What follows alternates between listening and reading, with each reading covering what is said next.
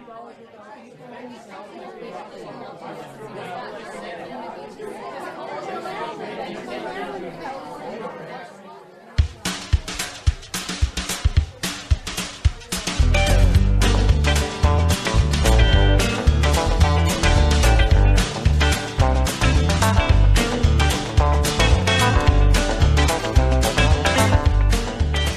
time for the Artist Friends Podcast.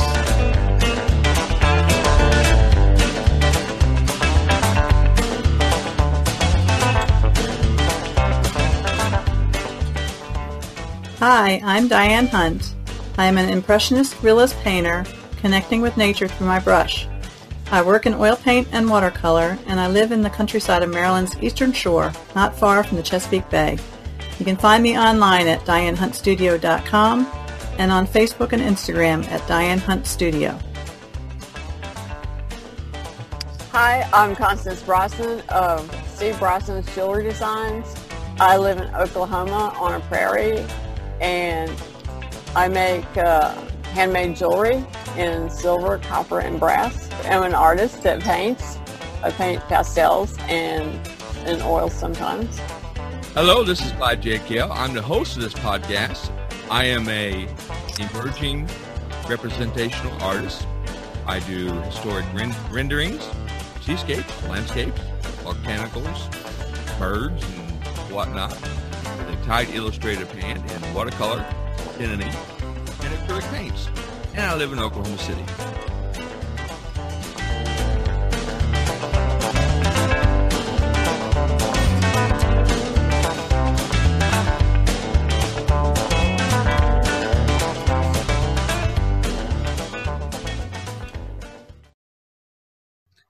And here we are once again. It is Monday, February the 10th, 2020. This is Clyde J. Kell, and we are with the Artist Friends Podcast, episode 33. And I am here with Diane Hunt and Constance Brosnan. And hello, Diane. Hi, Clyde. Hi, Constance. Hello, everyone. Hello, Constance. Hi, Clyde. Hi, Diane. Hello, everybody. All right. The theme for this week was being safe on the internet. Artists in particular get targeted by scammers of all kinds. And I've been targeted. Diane's been targeted. Constance has been targeted. So we're going to share some of our stories here with and I also had recommended some videos that talked about some scams, and some of them I hadn't heard of, that I'm going to keep an eye out for. Diane, you want to start off with a scam story? I get scam letters probably 2 or 3 times a week at least, and they're almost always pretty much the same.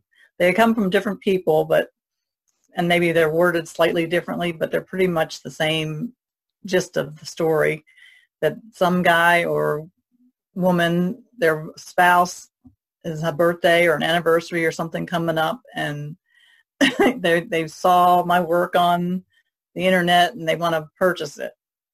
They don't tell you a specific painting that they saw. They don't have any price or anything to go by. It's just general.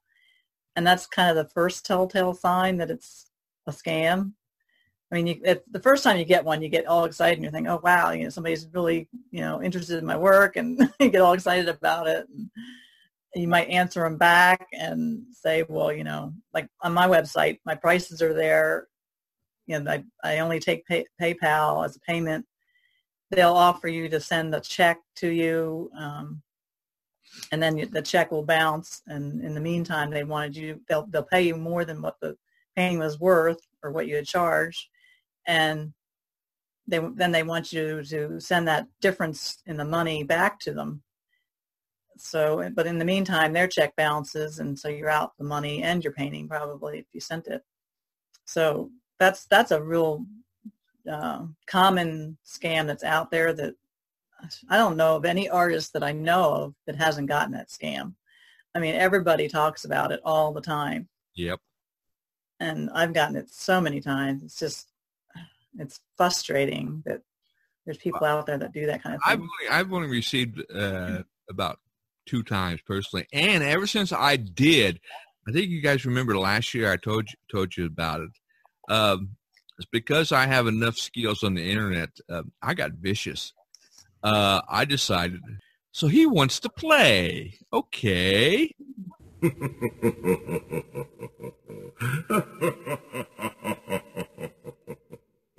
So what I did was I sent him. This individual had requested a particular painting and the price. So I sent him the image of it, and he replied, "Yes, that's the one." And it was the same thing. It was for his wife, and he was going overseas, and his shipper was going to contact me, and the blah blah blah blah blah blah blah. I mean, I knew it was a scam right away. Okay. So I said, I only accept via PayPal. Well, I don't know if I can, I want to send you a check instead. So I replied back, no, only PayPal. I will send you an invoice. So now with PayPal, you can set up to have it send out automatic invoices. So I sent him an invoice. In the meantime, before I sent the invoice, I looked up his email address and I looked up the service provider, and I sent a alert message or a spam message to his service provider stating that this individual was falsifying or using his email for fraudulent purposes. His service provider provided me, "Thank you for identifying this. Okay, we will look into it, take action." That happened first. Then the first invoice came. I sent out, no reply. I waited 2 days, and I had the PayPal automatically sent a second invoice requesting payment, And then I waited another 2 days, and I had a third invoice. And I said, "This is your final notice. Please remit your promised funds or collection action will take place." At that one came back rejected, and his email was gone. It was nowhere to be found. Since that time, I have not received a single fraudulent type email of that type. So I don't know if a service provider took action or if I scared him or whatever. But this guy, he didn't want to play with me. I want to add in too that you can, if you get an email that you're not sure of, you can put in some of the phrasing from the email and do a search, and it'll search for other scams. Absolutely. And it'll bring up a lot of them. There are lots of sites too. There's a lot of them out there. Specific sites on the internet for artists that list scams too. So you can, it's you just have to be diligent. You have to really look at these things because they're affecting us emotionally. As working artists, we're so excited. We want to sell our work. Wow. I mean, I remember I was just like, oh boy, I read it first. I was just so excited, but then I waited about 5 minutes, and then I searched on the internet and I found out it was a scam. So that's when I got angry. I said, I'm going to fight back. Constance, you got a story you want to share? Yeah, I got one of the first one I ever got was one where a guy was interested.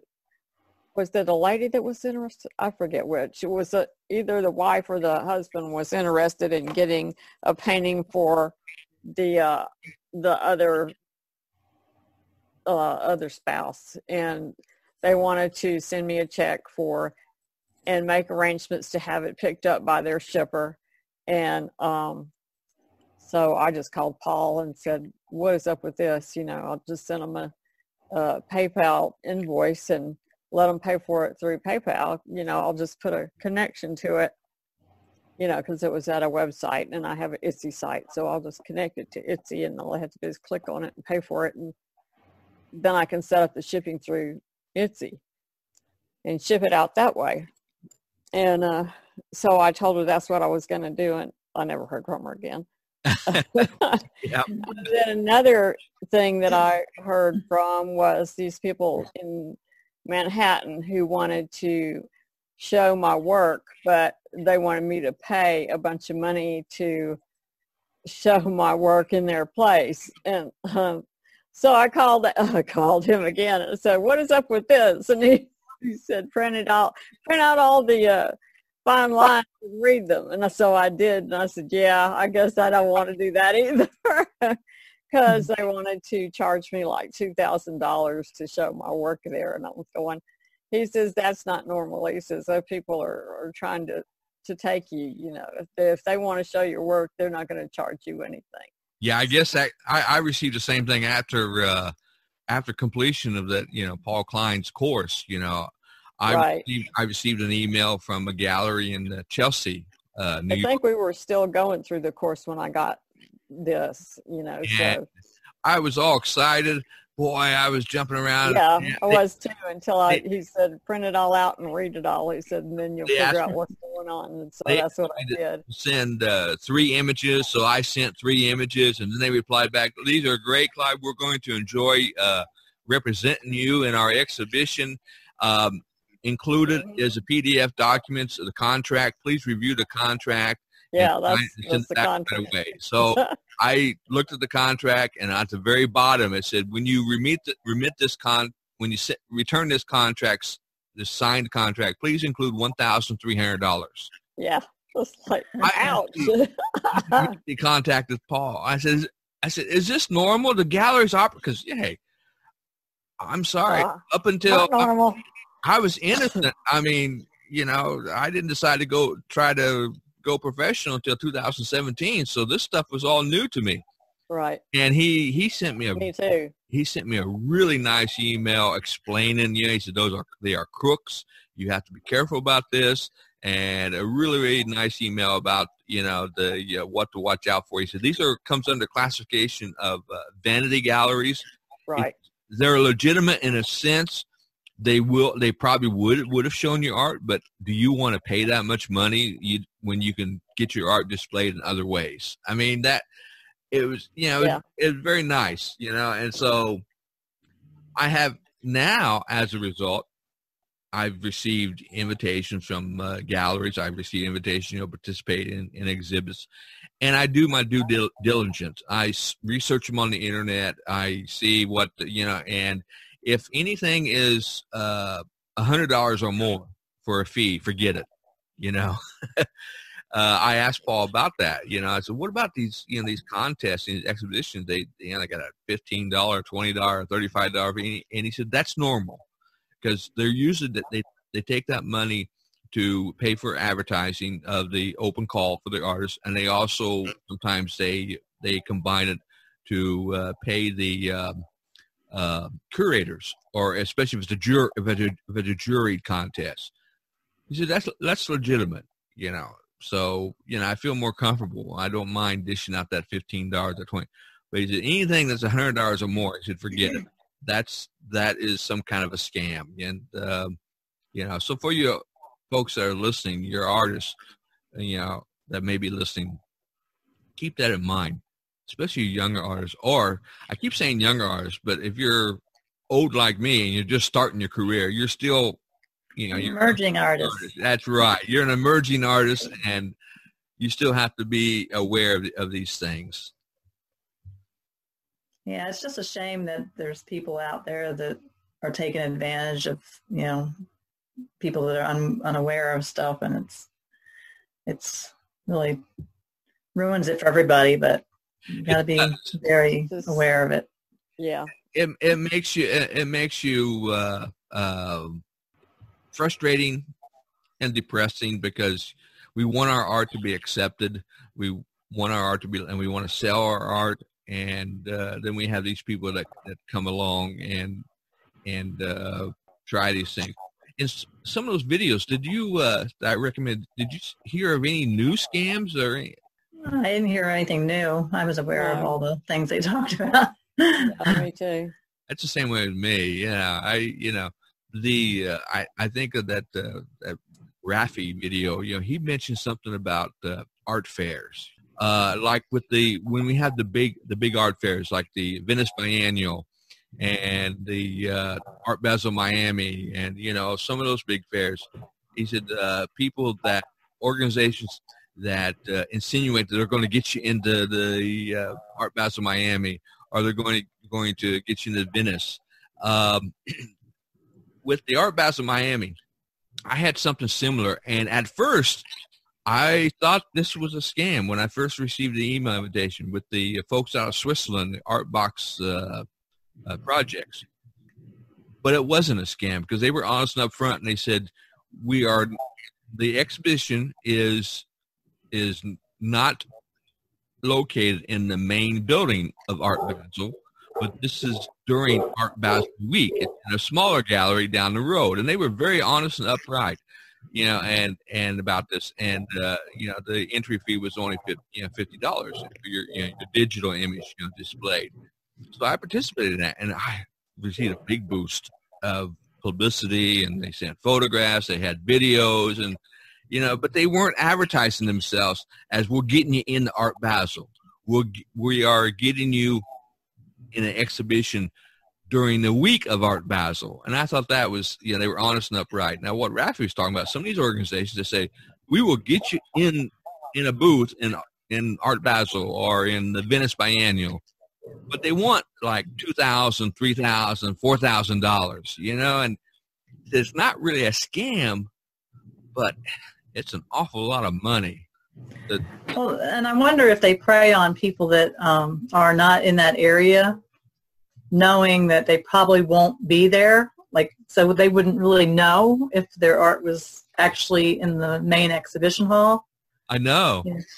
And it's sad that that kind of stuff goes on. I know, exactly. Yeah. That's why these Art Box project folks, I am so dedicated to them because they have done me good. I mean, they sent me pictures, and they had videos. And what impressed me was, they put the images on a big 8-foot-tall digital screen, and then they had these little like footstools in front, and they showed a video. The crowds were like, around watching because my image was in a slideshow with other artists' images, and so like every 30 seconds, a new image would come up. So I know people saw my artwork, and then they also provided a courtesy photograph of my artwork actually displayed on the image that they, and when they do these, like I'm scheduled to participate in a exhibition in March in Spain, in Barcelona, Spain, the same kind of an arrangement, and everything. So these folks are, and they also, during Art Basel Miami, in advance, they sent me a PDF file with a flyer for me to put a couple of my other images and a brief artist statement and biography on it, and sent it back to them. And the purpose was it was a colorful flyer that if somebody is interested, sees my artwork, then they would print that out and give that to the individual, which I thought that's pretty cool, So, yeah. And if the way they set up is if the art is, if somebody wants to buy the art, the actual art, they just set the contacts up. They take no commission whatsoever. They are 100%. They're funded by nonprofit organization by the government of Switzerland, and their sole purpose is to give emerging artists a presence in the world. So there's good and there's bad out there, folks. And you have to do due diligence. I remember when those folks first contacted me way back in October, and I've had an exhibit in their they have a real small gallery in Switzerland. I had an exhibit in their gallery. I was and that one was free of charge, and I was skeptical. I said, wait a minute, here's another scam. Boy, I researched them and everything, and on the internet, I found a real early comment, one negative comment from an artist, and that's all. Otherwise, it's been nothing but all positive. And so there's good organizations out there. You have to do your research. You have to really look over these opportunities because, as an artist, we want to get our work out there, and we want to advance our careers, and this is how you do it, through exhibitions and through contests and whatnot. Any more to say about that? Did I hammer it enough, or? I think you got it. Okay. Another thing I didn't include the video there. Sergio Gomez had put a video up about his a group that he was part of. Their Instagram account was hacked, and that's another thing. Just being safe on the internet, making sure that you have adequate passwords. You know, your password is letters and numbers and characters, and you know, keeping your and don't have the same password for everything. Every account because they hack one, they're going to get into them all. Like I think Constance showed me. She has a book. I have a little notebook that I keep all my passwords written down because I can't remember them all. And I do that too. Keep a paper copy because I don't know how many times when your phone's gonna blow up and they're all gone. So. Yeah, but I have like a password saver thing on my computer even, and I don't know how many times that thing has just dumped everything. It's been empty. I don't know why it happens. I guess when they do updates or something, it just clears it all out. Probably. But, yep. See, we're all showing our little notebooks each other. The little black books. Yeah, our little book. And if we lose those, we are dead. Yeah. Oh my gosh. It's one thing to have it on your phone or whatever, but it's a printed backup is the best version. It's good to change your passwords out, you know. Yeah. Often, you know, and so. Well, nowadays they have you change them out, you know, so that's why I always write them in pencil. Yeah. You know, that way you can erase it and write a new one in, you know. So, yeah. So. I mean, I've got some of mine. I got lines drawn through the previous one but hackers, they are, you know, they're out there. And in fact, I keep receiving, I haven't received one for a while. I think they finally stopped, but I kept receiving a message from a hacker, and you guys will probably hear this, where he claims that he has records of my pornographic videos, and I was a nasty person, and that unless I send him $400, sometimes it's $400, sometimes it's $700 or whatever in Bitcoin to Pacific in this account within 24 hours, he will release this information to the world, and blah, blah, blah, blah, blah, blah, blah. Okay. I get that. I was getting that quite often.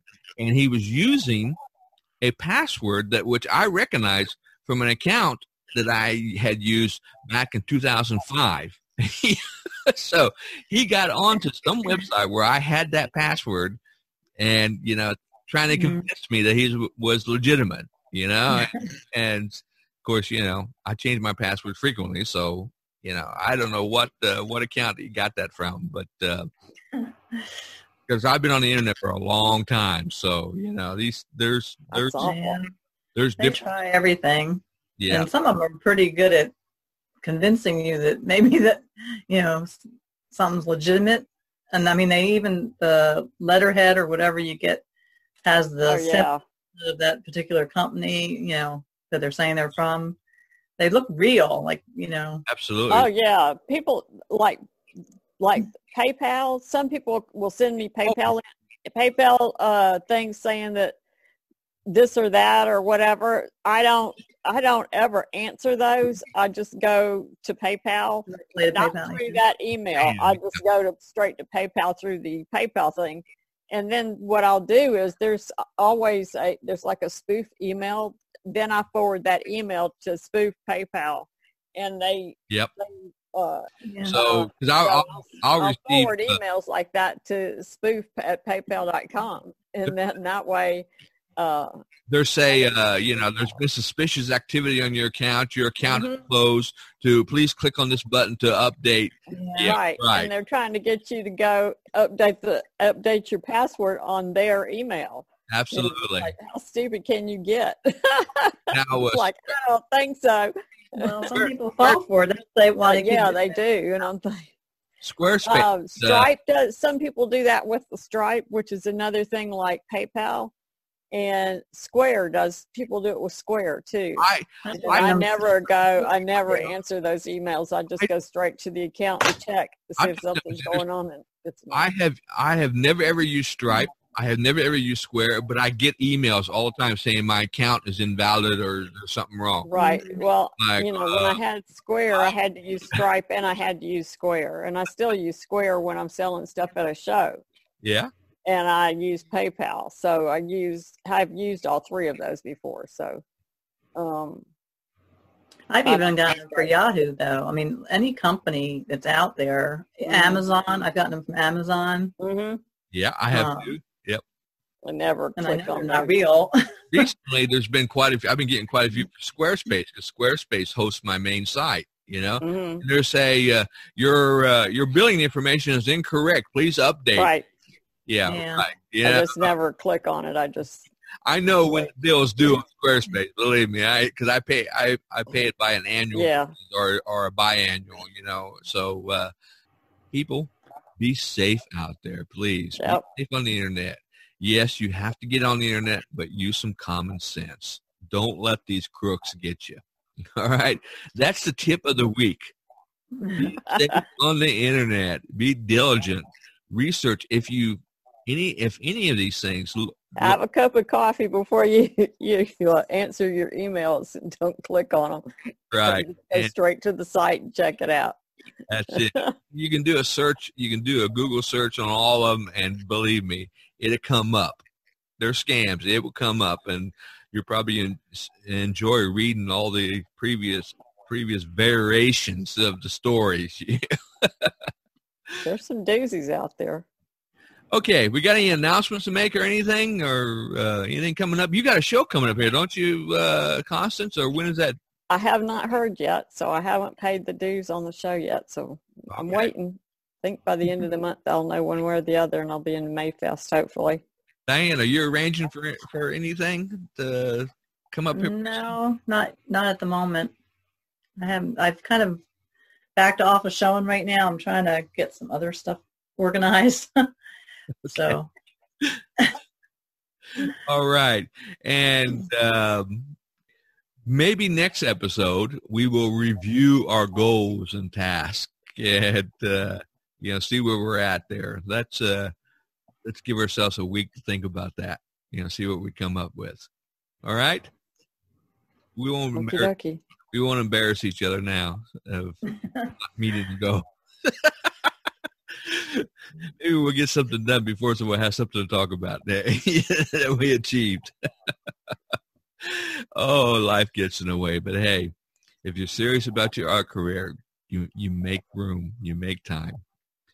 Thank you so much for visiting with me, Diane and Constance. And thank you, our listeners. This is Clyde J. Kell. You've been listening to the Artist Friends Podcast, episode 33 for February the 10th, 2020. Bye-bye, Diane. Bye-bye, Constance. Bye, Clyde. Bye, Constance. Good night, everyone. Good night, everybody. All right. Good night, everybody. Bye-bye.